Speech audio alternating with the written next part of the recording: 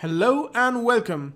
This is Bhavik from Team LongShotAI, and if you've just joined Longshot, this quick walkthrough video will help you get started right away. So without further ado, let's get started.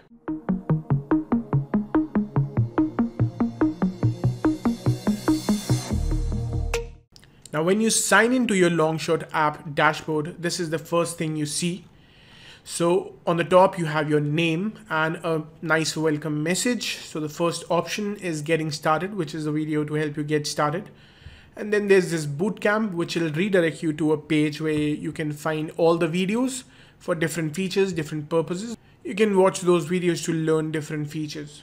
Now, the next thing is the content recipes. You can click on the recipes and you'll be redirected to a page where you can find all the content recipes suggested by Longshot. Going further down, you have the favorite templates. We'll explore this in a moment, how you can favorite your templates. Then you have the current streak in days, which is basically the number of days you are actively logging in. So this is my second day in a row that I've logged in. And then you have the analytics section. This is just a brief overview. You can always click on view more to get a more detailed view. Then there's an option to join the Facebook group, our exclusive Facebook group.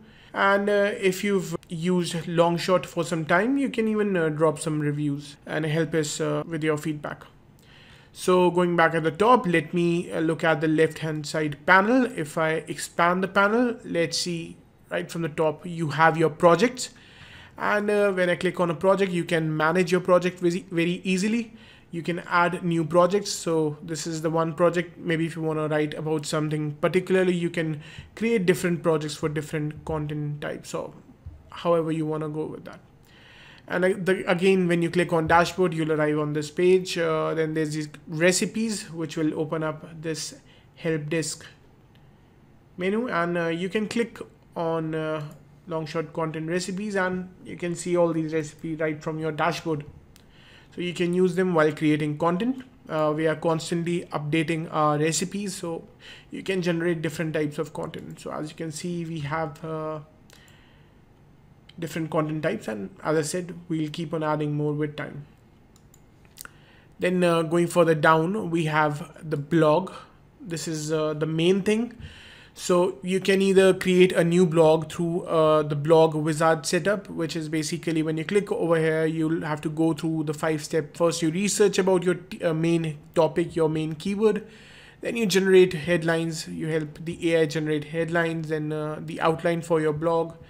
Then you select a relevant niche and you finally end up on your editor. In case you don't want to go through that, you can jump right away to the editor. There's not much difference except that you won't be able to research, generate headlines, outlines, but you can do that right over here. We have different features available. So yeah, you can select your niche. You can do your research over here as well.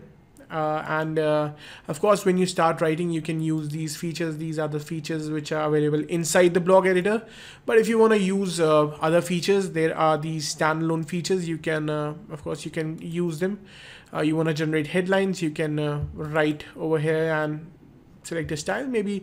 And let's say, let me generate a CTA style headline. And let's say you can post this headline. So yeah, what you can do is you can get this headline sorted, and here you are.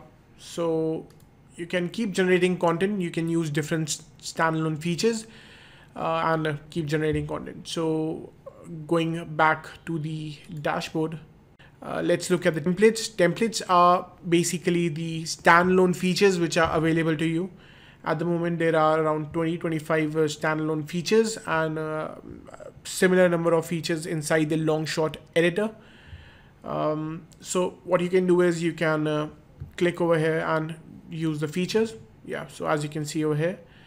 Another way you can do that, again going back there, you can mark these templates as your favorite. So what will happen is once you mark these templates, you can go to your dashboard and here they are. You can see all your favorite templates. You can see all of these templates, and you can see that these templates are marked favorite. So going back to the dashboard, the next thing you see are the integrations. At the moment we have the SEMrush integration. You can check out the video in the card above, which will give you a good overview of how you can get started with the SEMrush integration. And then going a little down, you have this section over here. This is the account section. You click on the name. You can log out or you can enter your account settings. Here's your account settings. Here's the profile. You can see the email. You can update the email. You can log out if you want. And here's the plan details. You want to look at manage subscription. You can change plan, manage your existing account, update payment method, or even cancel your subscription. The next thing is the analytics. You can look at all the analytics in detail for Blog Wizard and for standalone features. And then there's the plugins. These are the plugins available to you. You can download these plugins and authenticate them right from your dashboard. You can find the videos. I'll add them in the description. You can check those out. Then there's the integration, which was similar as the SEMrush integration. And finally, we have the team settings. So over here, you can see the credits used. Is the team ID, then the team plan, and the members in the team. So you can update the seats. You can add up to 10 members, or if you want to add your members, you can add your members by adding them over here or sharing with them the team link. It's pretty simple process. And this is pretty much about your account settings. Going back to the dashboard, you can see the toggle button over here, and it's pretty easy to use. If I hover over here, you can see that the left toggle is basically for private content, and the right. At the moment, we have the private mode on. If I click on it, you can see that the team mode is enabled. So if you notice one thing, in the private mode, you have a different project, and in the team mode, you have a different project. So when you join in your team mode, you enable the team mode. The projects in your private mode are exclusive to you and cannot be accessed by any team member. Whereas in the team mode, you can collaborate together in real time and work on different projects. So any of your team members can access the different documents, the different folders, basically for easy accessibility, and contribute and collaborate on different tasks.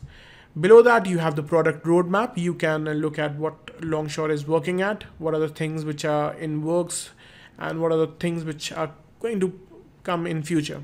Then there's the what's new, which is basically the announcements you can look at. And that is pretty much it about the walkthrough. I think this is more than enough to help you get started. So explore the different features and look out for different videos. If you want help for a particular section, maybe for a blog or maybe for templates, you can check out the respective videos. I hope you enjoyed watching this video. Till next time, this is Bhavik.